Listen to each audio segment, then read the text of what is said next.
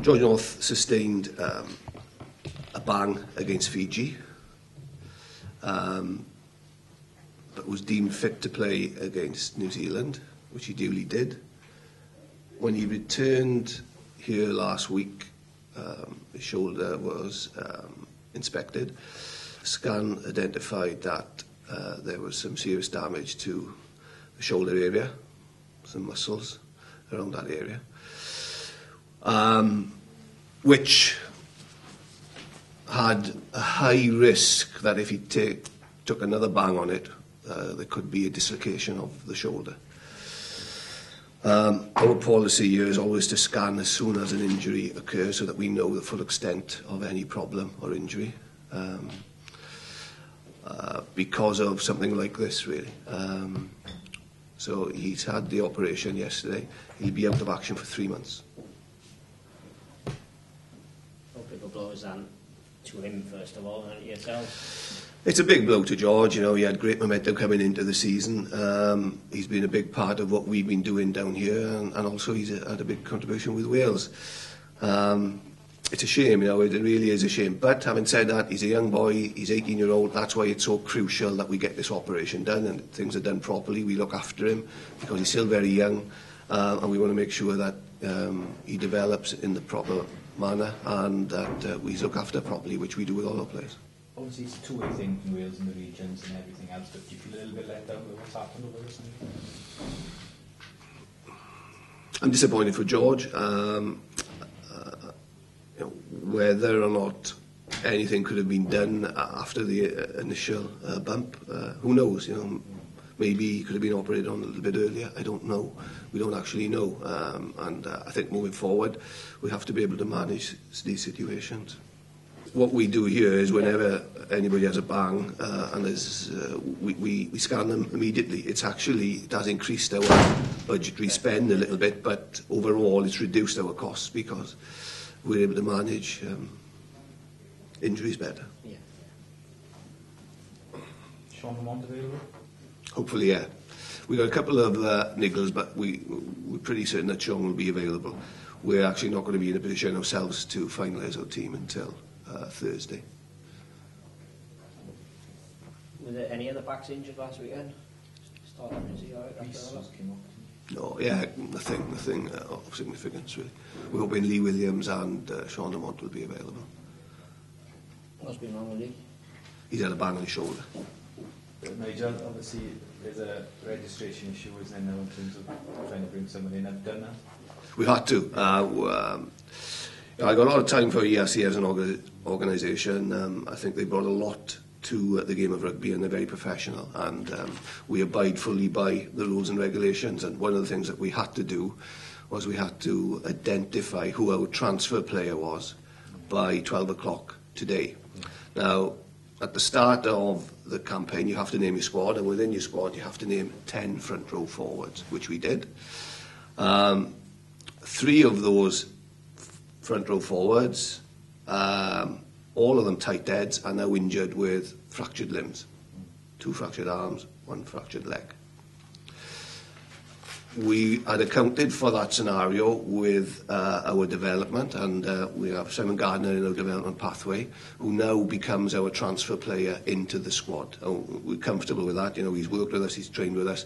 We also have Phil John, who can play on the tight end as well. So where we currently are, we're comfortable with. However, our concern is that moving forward, with only a third of the Heineken Cup campaign played, that if we have another injury in that area, we will not be allowed to bring a further tight head into the squad, or anybody for that matter. Which will mean, quite probably, that we will end up playing with 14 men at some stage, which is not good for us, it's not good for the tournament, and I think that probably needs to be looked at. How would you need to play with 14 men? How would that come about? We've currently got 2 players who can play tight head. Yeah. We've got 4 games left in the Heineken Cup campaign, and we've also got our Magnus League campaign. If we pick up an injury to another tight head, if it's 1, then we'll only have 1 tight head to play, to start a game. Yeah. And so there's a chance that we could go down to 14. If we pick up 2 injuries, then we will have to start with 14 players. So Those are the rules. So that may uncontested scrum. Yes. Surely though there's perhaps common sense could prevail, and is there a precedent here that you could ask for? I think another circumstance is, three of our tight end props are clearly injured with fractures. I think I can understand why this legislation has been brought in, because I think some teams have taken advantage of it in the past. I think in this case, clearly, there is a particular problem. As I say, for the short term right now, we're comfortable and we're in control of the situation. But should we pick up another injury in the tight end position, it will severely put us under pressure. Will you talk to ERC? Yeah, we're speaking to ARC, and we're having a debate. I think their problem is that the laws have been set for this season, and it'd be very difficult for them to go outside of that. So we respect their position in this. But also I think they respect our position. And as I said, I don't think anybody wants a situation where we've got 14 players on the field playing European rugby. I think it makes a mockery of... Over 14 then, you mean you'd have to put somebody... tight end who's never played there before, is that what you cannot, unless you've specifically got a tight end player, right. You cannot replace that player with another player. We couldn't put a back row player to make it up to 15, for instance. You could? No, we couldn't. You couldn't? Could you have two loose ends on it? Well, no, because we still have uncontested scrums. As soon as you go to uncontested scrums, because you haven't got a tight end to go there, you have to go to 14 The point players. I'm making is obviously like Phil John can play either side of the scrum. We've got anyone else who can do that. Not really, it's a safety issue as well. Yeah, It's a very specialist position, I think. That's the trouble with tight end, it's such a specialist position. The greatest backdrop to go to big European game now, isn't it? Well, no, I'm really comfortable with the group we've got. We've got a guy who's in our development pathway who can come in and he'll do a great job. It's a great opportunity for him, and we've backed our youngsters over the last 2 years, and they've come through for us. I'm sure Simon will as well. And we've also got Phil John who can go there. So we've got no issues at all about where we currently are. It's just what happens next if we pick up another injury in that area, which then will be a concern. When is restart going to be back? He's making good progress, and he may be available for the Leicester game, maybe, but we're not quite sure on that yet.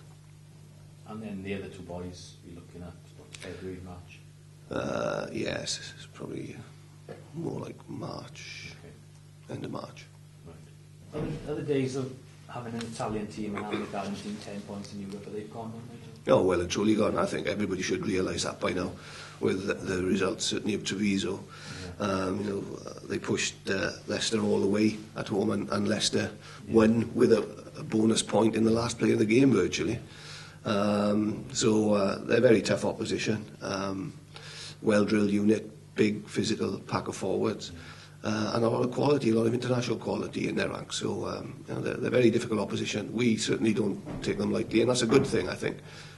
We look upon this as any other Heineken Cup match, because they're all extremely difficult, and we have to be on our top form to get anything out of this game. They're saying that 2 wins over the next fortnight, and you're back in a strong position in the group, aren't you, with Leicester and Perth. That's obviously the aim. I think this middle block of European rugby really dictates whether you're in with a shout of qualifying for Europe, and quite simply, 2 wins would do that for us. But how do you look at the group? Is it a situation where you've got to win them all, do you think, or where do you think you are at the moment? It's very difficult because you do depend on what happens in the other groups. Yeah. There's quite a few low-scoring groups as well at this moment in time. Yeah. I think 19 points would pretty much guarantee you a quarter-final place. So we have to be targeting that. So these 2 games are huge for us to win these 2 games. Obviously, to win all your home games is vital, and that's what we have to do. And we'll take stock after that. How the squad reacted to last weekend? Well, it's been good in many ways, because the squad have been bitterly disappointed that they didn't get the result, or we didn't get the result. And it's good to have an environment like that, where this time last year we would have probably been quite happy with that result. But yeah, Monday was quite tough, quite difficult, because we had to go through a lot of the negatives of the performance, and realise quite clearly that we let a golden opportunity move away from us. But I think the good thing is that everybody in that room realised we should have won the game, and we can win the game, and we can beat the likes of Leinster. And that is a big step forward, and the fact that everybody's pretty annoyed and angry about that is a good thing. It's just in Thomas, man. Justin, yeah, Justin is available, yeah.